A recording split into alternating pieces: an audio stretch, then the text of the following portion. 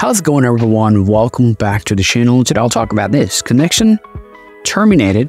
Please reconnect to 0100004. Now this is one of the connection related problem that happens on your Call of Duty on iPhone. So if you ever encounter this problem, don't worry, let me tell you guys how you can solve the problem. So without wasting any more time, let's go. First of all you gotta do here, just head over to settings on our iPhone.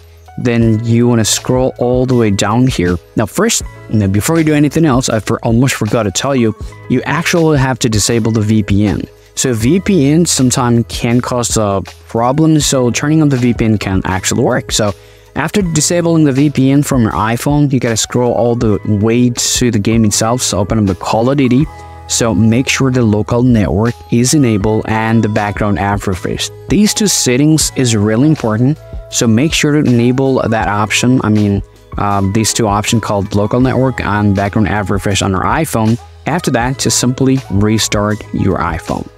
Well, right after doing the restart, now before you start to play the game all over again, so all you guys to do, just simply go ahead and type App Store and tap search and type COD there and tap search again.